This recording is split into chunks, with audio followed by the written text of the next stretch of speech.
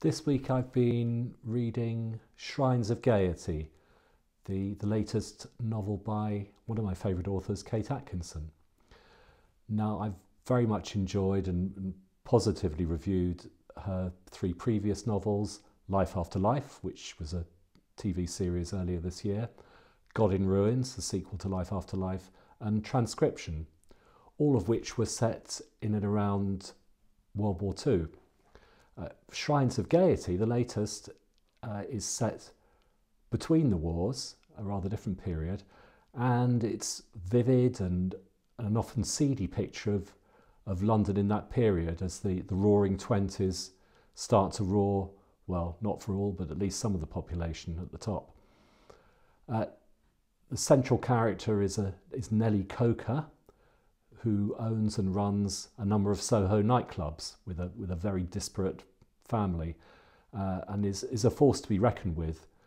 based apparently on an awful lot of research of the West End's actual Mar Bakers of the period.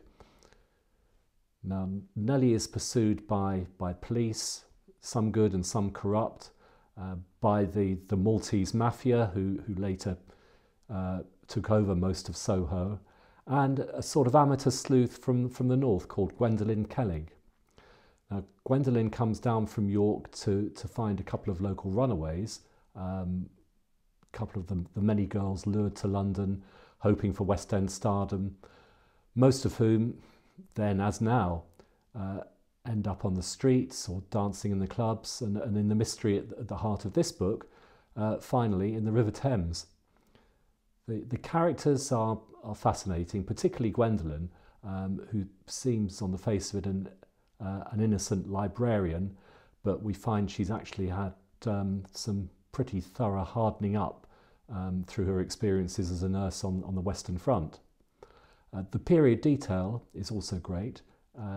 particularly the places and how they were at the time, if you know the modern West End and Covent Garden. The rough and tumble of post-First World War life is also very interesting to read about, as it's usually post the Second World War that we tend to hear about. For me, the book left rather too many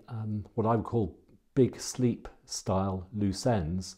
You may remember Raymond Chandler, the author of The Big Sleep and other detective novels of the 30s, famously admitted that he often didn't know how one or two of the characters in his books actually met their ends. I think Kate does try to sweep up some of those loose ends, perhaps a little too quickly in the last chapters, but it's still a great read, highly recommended, very interesting, and a 4 stars out of 5 for one of my favourite and, I think, a highly innovative author.